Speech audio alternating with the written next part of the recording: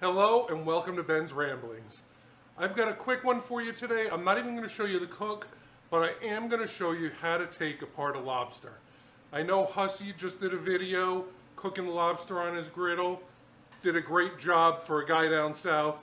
This is how we do lobsters up north. I steamed the lobster, went in the pot, 8 minutes a pound. This is a 3 1/4 pounder. In the pot, I put a bunch of sea salt, bay leaves, thyme, an onion cut up into a few pieces, and a few peppercorns.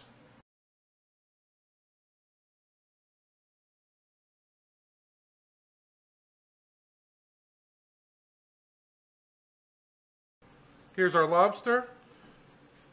Let's get to taking it apart.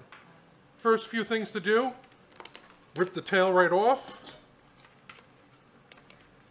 The legs, claws come off. The tail, you rip these fins off at the end. And then, this is steaming hot. I'm going to use a fork or a spoon. Once that's out, you can take your finger and the meat pushes right out. So there's the meat for that. The claws, you can break either with a knife or a nutcracker.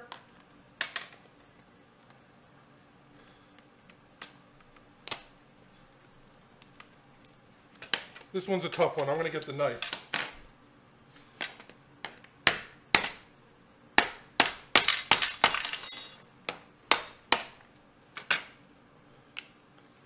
Broke that claw.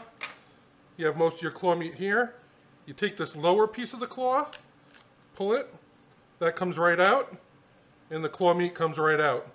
You have to make sure that these pieces come out with them, otherwise it will be in the meat. Then for the smaller pieces of claw, again, you just break it apart. Sometimes they're a little spiny, you might need to use a towel. Break it apart like that, and you'll see the meat's gonna come right out. If it's stuck in, just go in one side and push it out either with your finger or a tool, something like this. You can use this end to push or the fork. Same with these smaller pieces. Break them apart. Meat comes right out. That's already out. This is a good sized lobster. You can take these small pieces. They all have meat in them. The easiest thing to do with these is actually roll a rolling pin over them and the meat will come out. I don't normally bother with them. This size, I might take them and just suck the meat out almost like you would do with a crawdad. But it's up to you.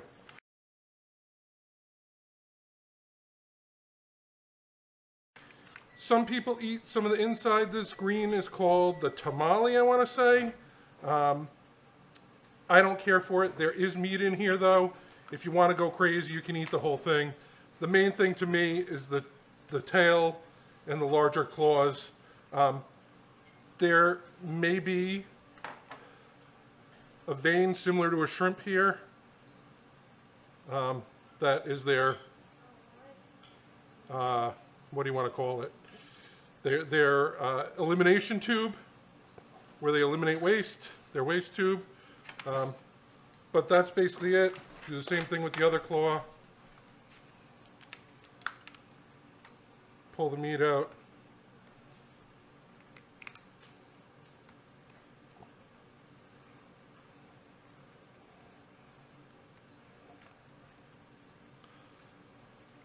This one is a little tougher. Again, the back of a spoon or that little tool I showed before. If you're really having problems, you can get something like these shears, and they're great because they cut right through the claw meat, or right through the shell, I should say. So for example, on this one, let's say I couldn't get this claw off, a couple cuts with these,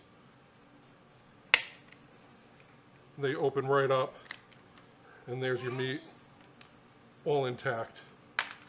Again, same thing here.